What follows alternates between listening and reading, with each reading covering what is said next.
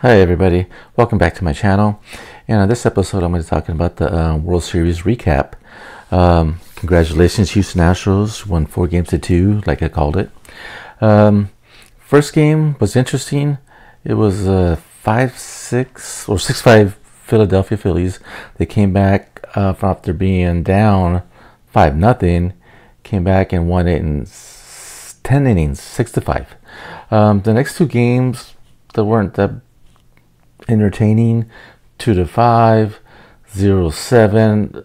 The Phillies beat the Astros 7-0. So it was 2-1 Phillies after game 3. Now, after game 4, the Astros won 4-0 or 5-0. Not fun to watch.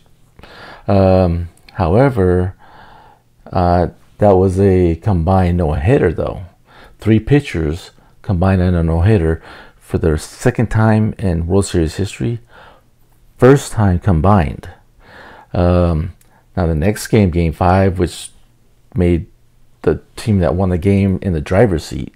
So now you had to win this game to go to game 6, because then you'll be up 3-2 on the road, or you'd be down at home 3-2. But the Astros did win that one 3-2. That was a good game. Then game 6 came around, and that was a competitive game. 1-1, 0-0 most of the game, then 1-1 in the 7th or 8th inning. Then the Astros tied it up.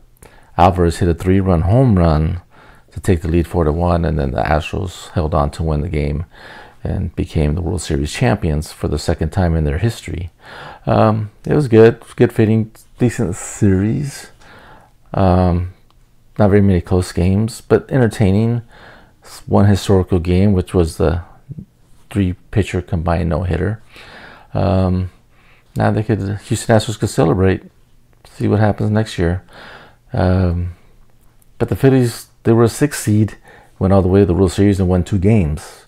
So that was an impressive run. They had a great run. The Houston Astros were the number 1 seed, swept the way in, and won 4-2. Alrighty folks, thanks for listening and watching. Have a good day. Peace.